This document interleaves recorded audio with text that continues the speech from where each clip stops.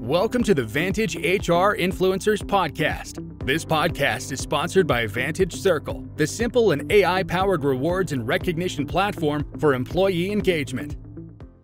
When I reflect on most of my previous podcast interviews, it's apparent that one of the most pressing concerns among HR professionals is implementing agility in their workplaces. The concept of being agile is definitely sweeping the commercial world, and they're also transforming HR. Hi everyone, I'm your host Sushmita, and to talk about how agility is transforming and modernizing the world of HR, today I'm joined by the pioneer of the Agile HR movement, Natal Dank, who heads up learning, consultancy, and coaching at PXO Culture. Welcome to the show, Natal. Hi, thanks for having me. It's great to be here.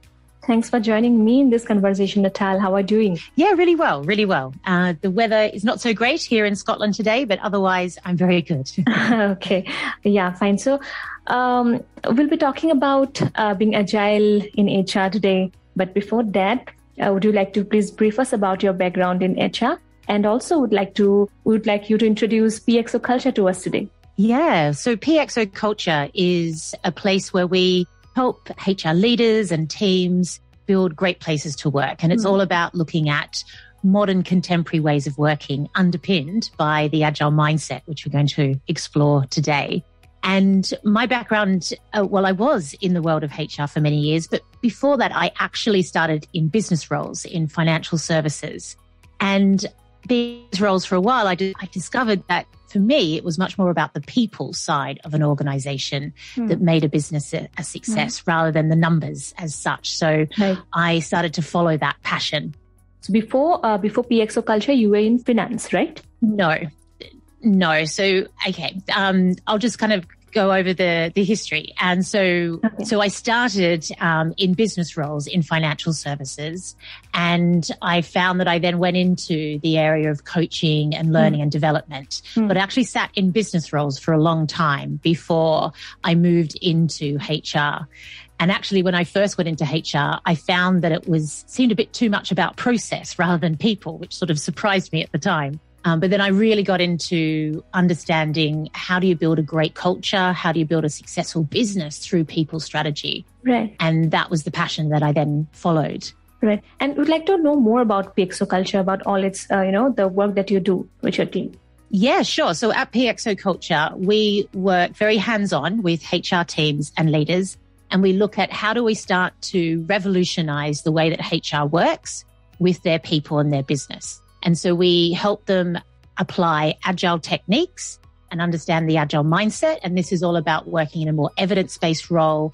It's about understanding your customer, so your different customer segments in an organization, building very human-centric solutions, and really starting to build an employee experience that's like a customer journey, full of moments that matter. So we look at everything from how do you start to apply these tools and techniques and evolve your operating model in the world of people and culture and HR.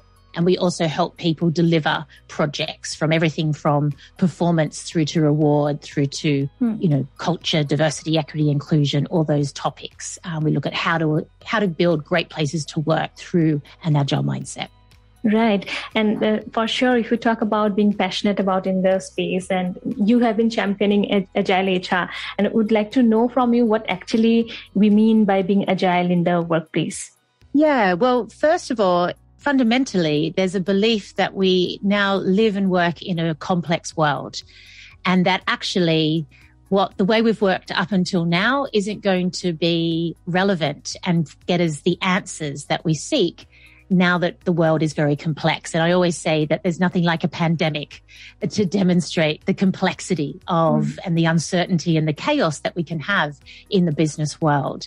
And prior to the pandemic, we were already looking within organizations, how do we be more customer centric? How do we deliver value at speed to our customers? How do we be more responsive? How do we collaborate and innovate in new ways? And this was leading many organizations towards a more agile way of working. And so Agile HR is taking that concept into the world of HR itself. And there's two sides of that. One is it can greatly revolutionize how we work. So it helps us co-create solutions. So we build solutions with our people through a test and learn approach, through data, through evidence. And we build the solution with them rather than implementing it out onto them. So it's a whole new way of building change in organizations. Yeah, so for sure, COVID-19 has amplified the call for agility and collaboration. Yes. And then the other side is that we need to play a role in building modern organizations. And if you're wanting to build an organization that's more collaborative, more team-based, more networked in how it's structured, then HR needs to understand the agile mindset, the tools and techniques, these ways of working to really help enable that. Right. So it's about actually changing our traditional processes to enable collaborative team-based working in organizations. We'll talk about the tools and techniques, the skills and the methods that are needed to be successful in Agile HR. But before that, Natal, would you like to tell us about your book, Agile HR, Deliver Value in a Changing World of Work, and what actually inspired you to write the book? Yeah, well, the reason that we wrote the book was that we were just getting asked the questions that you're asking me today, which is, what is Agile? How do you start to use it in the world of HR? You're probably aware, and many of the listeners, is that Agile started in technology, and while it now is moving across all parts of business, some people struggle to understand how do you take that out of the technical space and apply it in an area which is more about people and employee experience. So the book is a practical toolkit of how to do it. And it starts with explaining what's happening in the world, why lots of organizations and teams are using a more agile approach to how they work. So this ability to respond quickly to your customer needs, to innovate, to be flexible and adaptive in your organizational design. And then it looks at the two areas that I talked about before. So one is, how does HR use these techniques from everything from design thinking through to visualizing your work and prioritizing your work through value. And then looks at HR's role in helping organizations become more agile, and how do we build the products and services to help enable that.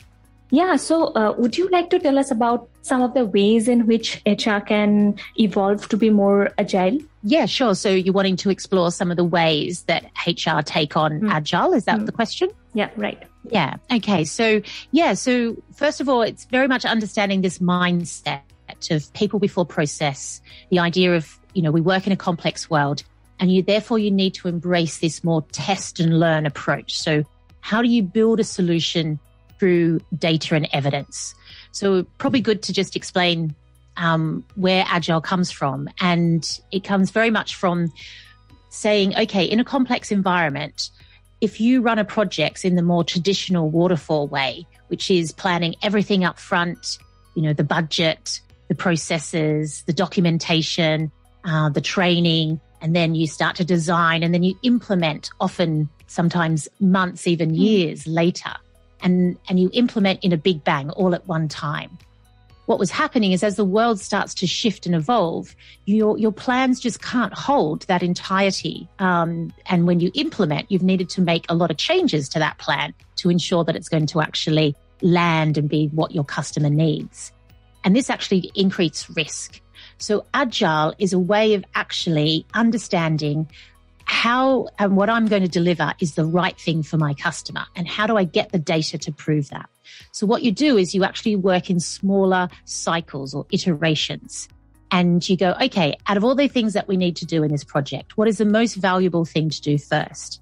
And let's go and do that. Let's try and get something of value, something tangible to our customer within a couple of weeks, maybe a month, and get some feedback. Does this work? Does it not?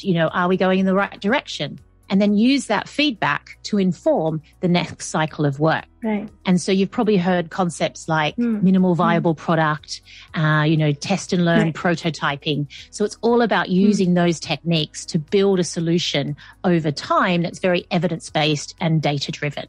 So that's kind of the heart of what Agile is. So for HR, it's understanding how do you start to apply those methods within the world of people, culture, and organizational change. Yeah. So talking about this, what are the top skills and mindsets that you think is a must, needed to succeed in being an agile HR? Sure. So the first one is being customer-centric and understanding how to define value. Right. So customers sit at the heart of everything you do in an agile way. And so you're wanting to always know, how do I define the value to my customers? And this for HR will be your different employees, it will be leaders, but it's also understanding what we do at an organization and how do we help people get the job done so they deliver value through to the end customer, which is the people that buy the products and services that the company either sell or provide. So it's understanding value, and it's using that value to prioritize your work. And we often talk about ruthless prioritization. And then there's tools and techniques to help you visualize your work. So how do you constantly use a backlog, things like understanding work in progress, to always be focused on the most important thing to do at any one point in time. And this is crucial for HR people because we always have this huge wish list. We also have very vague topics like enriching the employee experience or delivering well-being. What does that really mean? And so Agile helps us break that down into very tangible deliveries and solutions. So understanding value, understanding your customer, and then applying a experimental kind of framework or a mindset. So you need to be ready to test and for things not to work so you can quickly find out what does work. So it's being willing to experiment, being willing to prototype, being willing to test, and doing that directly with your people. I think the other final one that's super important for HR is letting go of our traditional functional topic construct. So we've always worked as individuals looking after reward or recruitment or talent. But actually, to solve complex problems, we all need to work together. So in Agile, we want to come together and deliver solutions as a multifunctional team. And this is a really powerful way for HR to work because it means we have this much more holistic approach to how we build the employee experience. And this is all the things that people keep telling me they want to be able to do when I go to conferences and speak to HR leaders and teams. So Agile can really help us find the answers to a lot of our challenges that we have at the moment. Right. And also, I would like to know, is there any training or coaching that you have seen that organizations are taking up as a part of their special, education for the Agile HRs? Yeah, well, definitely. That's why people come and work with PXO Culture because that's what we specialize in. And I do think having a coach to help you get started to explore this mindset. And in particular, what I've found is that HR need to understand how to translate Agile into our own context. So sometimes they maybe are introduced to Agile through a more technical person, and often they don't understand the language, they don't connect with it. So what's really important is working with somebody that has done it before in the world of HR, because then they truly understand our roles, our problems, and how to actually apply it in our types of projects. So I think that's really important. The next thing, however, is you've really got to apply the mindset and the skills. So I can't encourage people enough. Learning needs to be learning by doing. So definitely have a coach, definitely do some core learning and some training, but very quickly you're wanting to choose a nice, juicy, complex problem, bring together a multifunctional team and really give yourself, 3 months to apply the Agile techniques and see how it works in action and use that to learn. So Agile is about working in cycles, reviewing how you've worked and adapting your plan or your model. So by applying that Agile cycle to your development, you'll very quickly upskill the team and also start to really adapt and learn how best to deliver your project in an Agile way. So truly embracing it like an Agile experiment is the best way to actually learn Agile itself. Right. So is there any story or an example that you want to share in which your organizations, they have shared the after and before benefits of bringing in agility in HR with the help of PXO maybe? Yeah, for sure. There's lots of great stories out there. And I think one of the best ones that I like to share is a really big organization that had the problem of lots of their managers, which was thousands of managers, really wanted to learn and develop and get better at being a manager, but they never wanted to go on a 2-day face-to-face program. So they used to be running these programs, and managers always said, oh, I don't have time, I can't go. So they're like, okay, we've got a problem here where people say they need development. We get feedback from employees that managers need development, but managers never have time to attend the training. So what's going on? So they used some design thinking to go and explore, well, what's really happening for the customer? And they spent time with managers, and they discovered that managers don't see the need to go to training, but they have problems to solve on a day-to-day basis. Right. So a manager might say, oh, I've got to hire someone tomorrow and I don't know how to do it, and I want to hire the best person for the team. Or tomorrow I've got a really difficult conversation and I'm not sure how to give this person feedback, and I really need to understand how to do that. So they started to use prototypes and testing. What if we could get what if we could get learning to those managers at the time that the manager thinks they or she has the problem? So, for example, when the manager needs to go and give feedback, if they got a message, oh, would you like to learn how to do that? Would you like to attend a 90-minute session? Would you like to talk to a coach? Would you like to watch a video? Would you like to read this information? Then suddenly they would say, yes, I definitely want to do that because I need to fix this problem here and now. And what happened is they started to prototype and test all these small but very engaging ways to get learning to the manager when the manager thought they had the problem.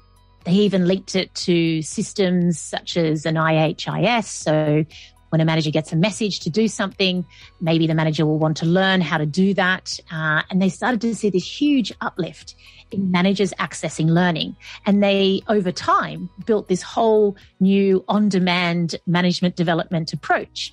They never did a 2-day face-to-face program again, and they had reinvented in a very digital way their whole kind of learning suite for managers.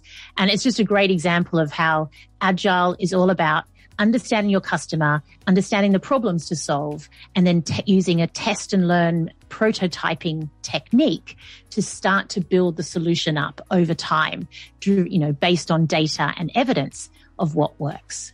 So it's a great story, I think, to bring it to life.